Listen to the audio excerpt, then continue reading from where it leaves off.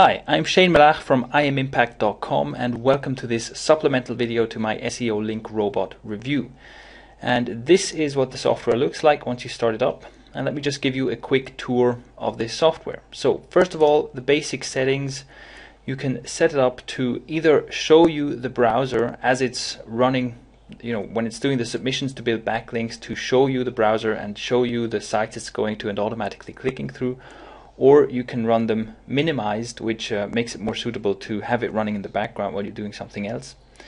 You can have it run anything between 1 and 10 submissions at the same time whenever it's doing submissions. And you can link it up to the best spinner if you have an account with the best spinner. Then of course there are also CAPTCHA settings, so you can either use deCAPTCHA or death by CAPTCHA to do the automatic CAPTCHA solving for you. And then we've basically got the account creator and various submission tools. So you see there's also an inbuilt article spinner, which is fairly simple. So if you don't have the best spinner, you can use this one. But then you have the Web 2.0 poster, which posts the free blogs, the Web 2.0 linker, which I'm going to explain in just a bit. Article poster posts to article directories, press release submitter, bookmarking, RSS submitter, and then you've got an indexing and site pinging option. So let's just get started with the account creator first of all. You open the account creator and you can create a new profile if you haven't done so yet, and then you can populate these fields with random data, right? And you do that and you set up an email account. It doesn't do any automatic email account creation for you, so you'll have to set up an email account yourself, either a free email account, like Gmail or live.com or whatever, or an email on your own host. Once you've got that done, you can start with the account creation. And actually, let's just do that. Let me just fill in these fields and then I'll show you the account creation process. So in here in the account creator, we have social bookmarking accounts and RSS accounts, and I'm just going to go select all. I've already set up and tested the email address, so I can just select all and go create accounts. This is what the browser looks like if you choose to display it, and you can see it's filling out this info and automatically solving the CAPTCHA. And it goes through the list like this and comes back as soon as it's finished with all of the signups. Alright, once it's done, you get this little report here and you can see the accounts it created, and as usual, not all of the account creations are successful. And then you can tell it to go and verify the emails, so it can go through your email account and automatically click through all of the confirmation links in your emails. And then we're done with that as well. And I set it to delete the emails automatically. And so now we've set up this set of accounts and verified the emails. And I'm going to go out of this here, and the same goes for the article directories, the Web 2.0 directories. Let's just call one of these up. You have the accounts here, and you'll have the same process. You can select the accounts, tell it to go and create the accounts, and it will then go through and create all of the accounts, and then you can have it verify the emails. And that's how you basically set up all of the accounts within SEO Link Robot. Back in the main menu, if you look at these various modules, most of them do exactly what you'd expect them to do. So you have your article submitter, press release submitter, bookmark submitter, RSS feed submitter, and all of these work exactly like you'd think. You put in your content, and then SEO Link Robot goes and does automatic submissions for you, much like you may already know them from other tools as well.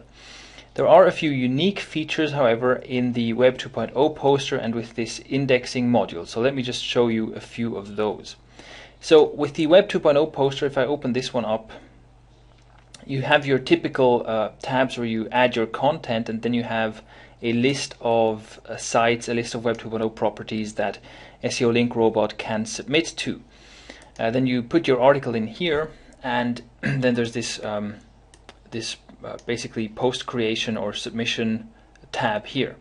Now in the spinnable content, let me just add some gibberish content here because I need something to link to. If I select some text here, I can right click and then I can insert a last link or a random link tag. I'm going to insert this last link tag, and what this will do is within the text, so this would be my article here, right? I can post in my spinnable article here, and I can select any part of the article that I want to add a last link tag to. Now what this will do is it will link from the current post to the last post that was made. So let me quickly illustrate what this means.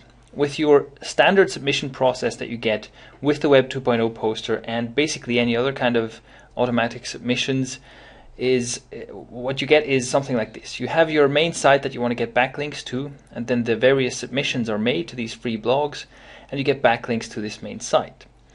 Now with the last link tag, here's what happens. You have the same basic setup. You create all of these posts linking back to the main URL, but in addition to that, SEO Link Robot will also remember the URL that was created with the last post you made and link from the second to the first one, from the third to the second one, and so on. So what it's effectively doing here is it's building an open link wheel, and you can either build one huge open link wheel using all of the Web 2.0 properties available in SEO Link Robot, or you can also, if you choose, make multiple smaller link wheels by just selecting a few of the available Web 2.0 properties.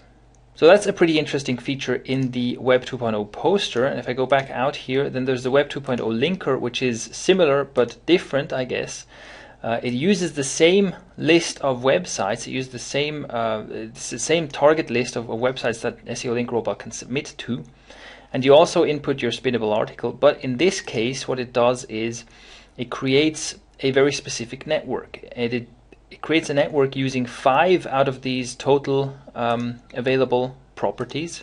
Out of 5 of them, it builds a network that very specifically looks like this. So it's also kind of a link wheel type setup. And the interesting thing about this is that you can also have these new posts it makes, you can have those bookmarked, and you can do RSS submissions.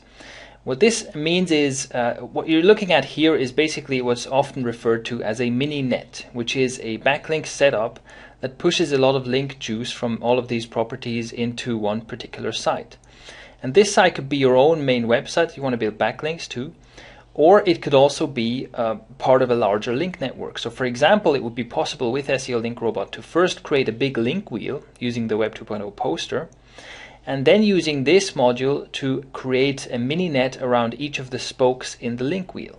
So you could create a pretty impressive and large link network using just the automation tools in SEO Link Robot. And I think this is probably the most unique thing about it. The thing that really sets it apart from other submission software is this automated mini net building function. Alright, then finally let's have a quick look at the indexer, and this works by making use of stats websites. So there are various websites like Quantcast, CubeStat, StatBrain. Those are some of the ones that you might have heard of, but as you can see there are tons of them. And all that these sites do is you can plug in your own URL and it will give you kind of estimates. So it will give you like traffic estimates, value estimates, and so on of your website. And this will also usually include some kind of backlink or another. Now these backlinks aren't very valuable in terms of getting your sites ranked, but if you do these submissions, it can get a new website ranked very, very quickly. And in addition to that, you can do these submissions and get them pinged as well. So this is something that you can use to get a new website indexed very, very quickly. The only downside is that this only works for root domains. It only works for root domains of a new website and not for any kind of link, for an inner page link. So that's the indexer, which is also part of SEO Link Robot. And I think that concludes our little tour of this backlink building tool. If you have any questions or if you want to see the full details and full review, head on over to imimpact.com where you can find my full review of SEO Link Robot.